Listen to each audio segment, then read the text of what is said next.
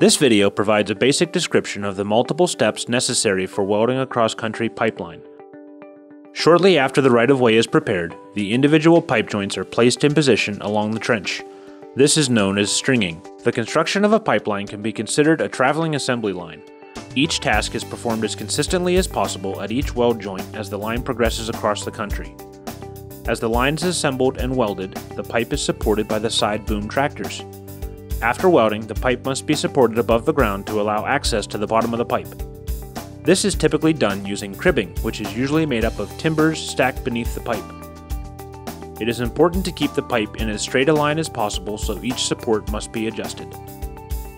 Preheating of the pipe is done by various means. In this case, a multi-head oxy-fuel torch is used. Induction and resistance heating blankets can also be used. Preheating removes moisture and also slows the cooling rate of the welded product to allow hydrogen diffusion and thus reduce the possibility of cracking due to hydrogen trapped in and near the weld. The next pipe to be installed in the line is lifted by the side boom tractor. Notice the cribbing timbers located on the front of the tractor. The pipe is lifted and prepared to be placed in position to weld.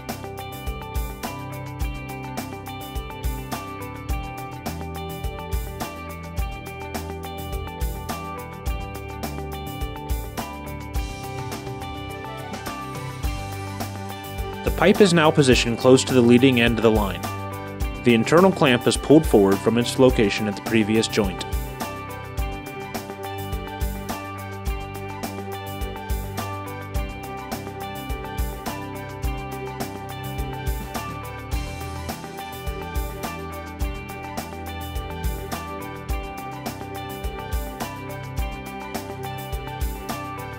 Once the internal clamp is nearly in position, the bottom of the pipe is preheated again to ensure that all of the moisture is removed.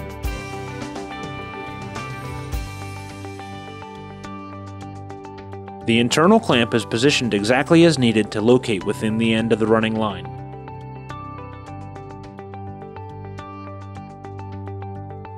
The next pipe joint is then moved into position over the end of the internal clamp. The long tube attached to the end of the internal clamp reaches completely to the other end of the new pipe being installed. This allows the crew to open and close the internal clamp and also make small changes to its position. The next joint is roughly located by the crew. Once in position, hand signals are used by the crew to adjust the pipe. With a little assistance from the crew, the pipe joint is held in position and then secured with the internal clamp.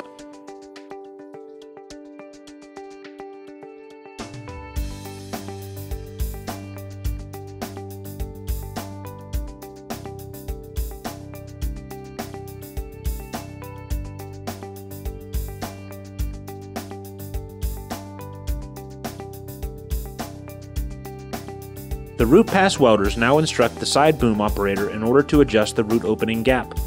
Very small adjustments are made now. The welder on the near side is placing a gapping gauge into the root opening.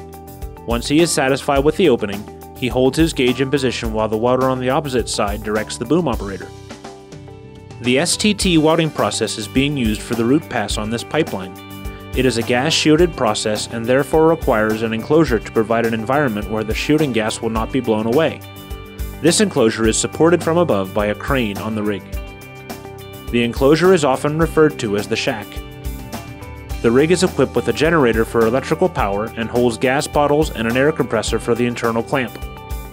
The shack has the welding equipment mounted inside, such as the welding power source and wire feeder, along with the necessary tools like grinders.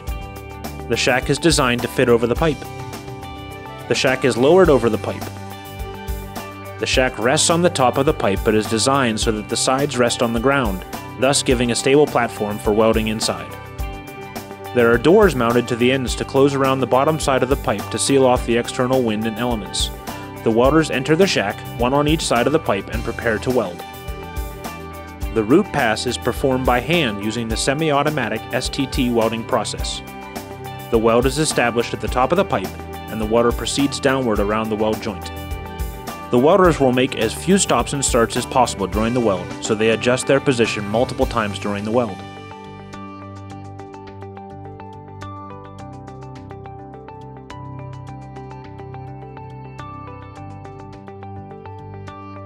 As the welder gets nearer the bottom of the pipe, he must reposition himself for better access to the joint. The root pass is finished in the overhead position and visually inspected. Once the root pass is complete, the string is prepared to move forward. Each rig in the string performs a specific weld pass on the pipe. The shack on the first rig is equipped to perform the root pass as we just saw. The following shacks are equipped to perform the fill and cap passes using the Buggo Piper Plus pipe welding systems. For this pipeline, the fill and cap passes are being made using the gas-shielded flux cord process. The Piper Plus travels upon a stainless steel ring that is wrapped around the pipe and latched into place.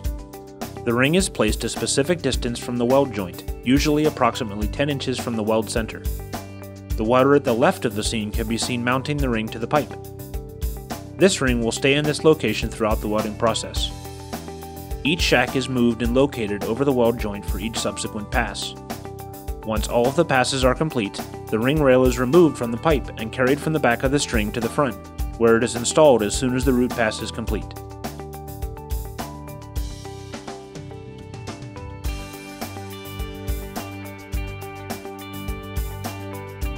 Here we see the ring rails in place on the pipe as the tractor moves the shack forward.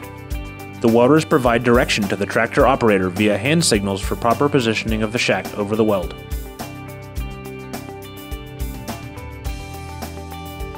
The shack is lowered onto the pipe, the doors onto the pipe are closed, the floor decking is dropped into place, and the welders enter to begin the next weld.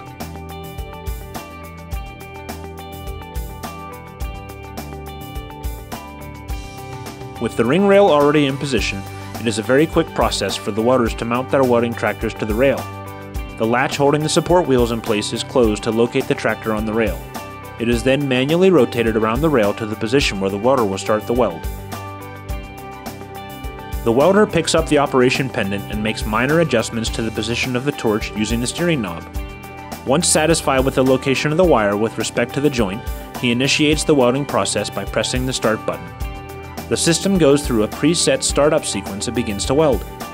All motion and welding parameters are preset for the given pass.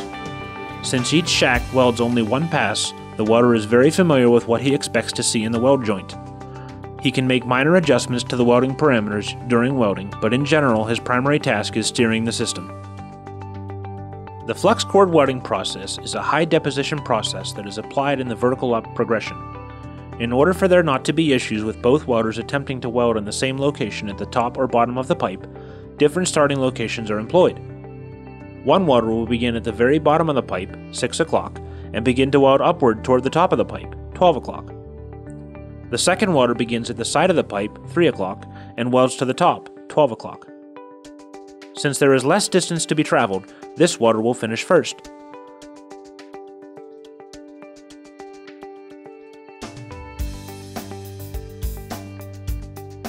Once he reaches the top, he disengages the clutch on the tractor and moves to the bottom of the pipe. He grinds out the weld start he created along with the weld crater from his weld. He then grinds the start of the other welder's weld, positions his tractor at the bottom, allowing some amount of overlap of the welds, and begins welding uphill to the middle of the pipe, 3 o'clock. The welder on the opposite side continues to weld and completes his weld at the top of the pipe.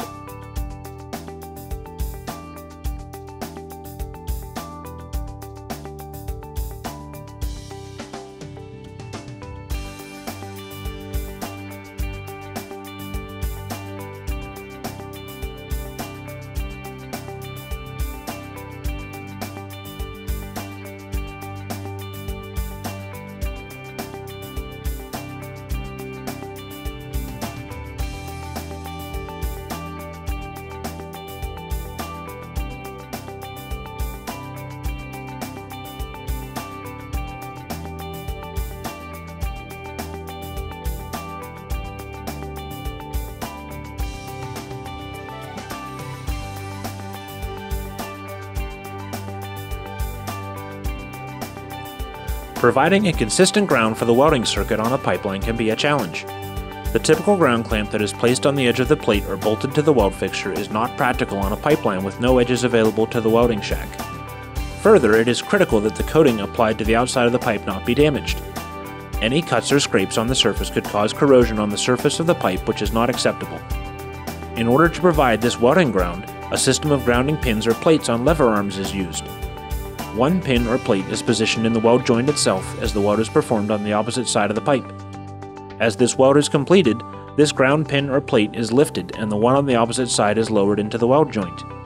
In this manner, if an arc strike would occur as the ground is placed and lifted, the arc strike is welded out as the process passes over the former location of the ground. This entire grounding assembly is attached to the inside roof of the shack by a pair of chains. As the shack is lifted off of the pipe, the ground assembly is removed. After the shack has been moved and is lowered onto the pipe, the ground assembly locates itself on top of the pipe, ready for quick adjustment by the welders.